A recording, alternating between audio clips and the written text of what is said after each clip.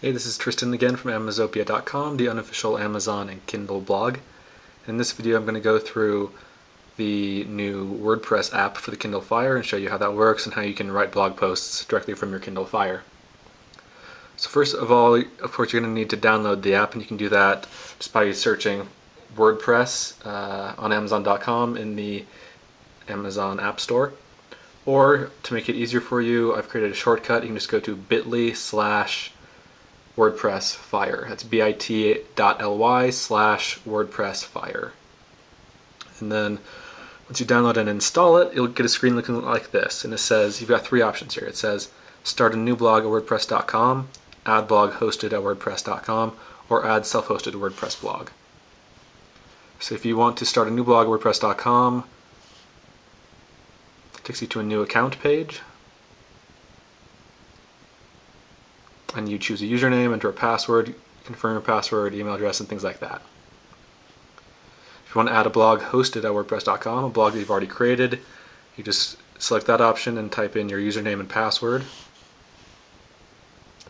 And if you want to add a self-hosted blog, add your own domain name, just press that option and you type in the blog URL, your username, and password.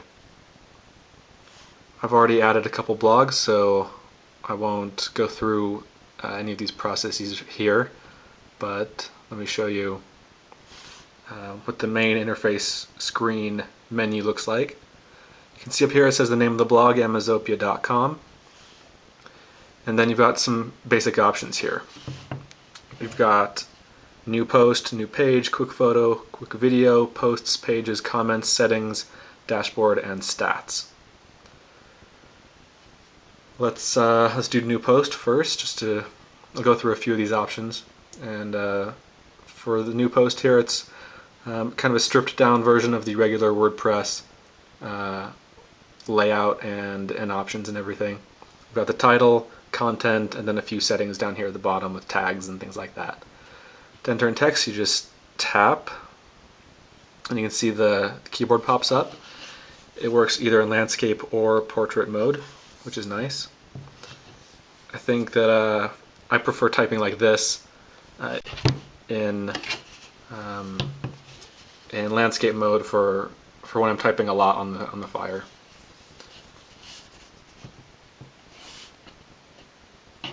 Then when you're done, just hit the publish button down there. If you want to cancel, just hit the back arrow, and it says, are you sure you want to cancel editing this post? Yes. And it takes me back to the main menu here.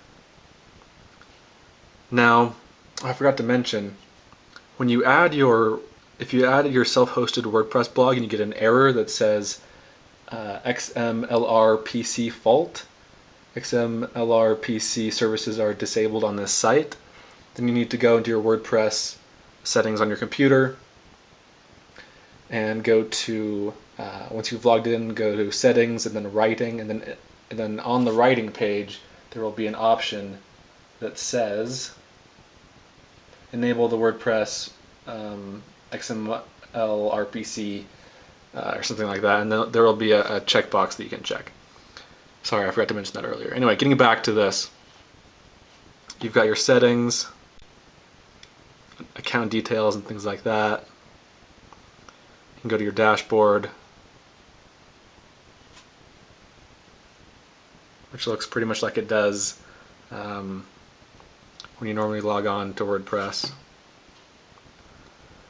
And that's about it. If you want to switch between, well, first of all, if you want to add another blog, let's say you've added one, and you want to add another one, press the options menu down here, and then it says add account.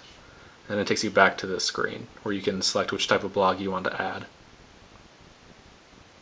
And once you've done that, to switch between blogs, you just hit the arrow down right up there, and it says choose a blog, Amazopia.com, or this is only a test. I don't know if you can see that. But then you just select one and it switches automatically. And that's pretty much it. It works really well, and I haven't found any problems with it. I like it. It's simple, it's easy, and most importantly, it just works, so that's great. And let me know if you have any questions.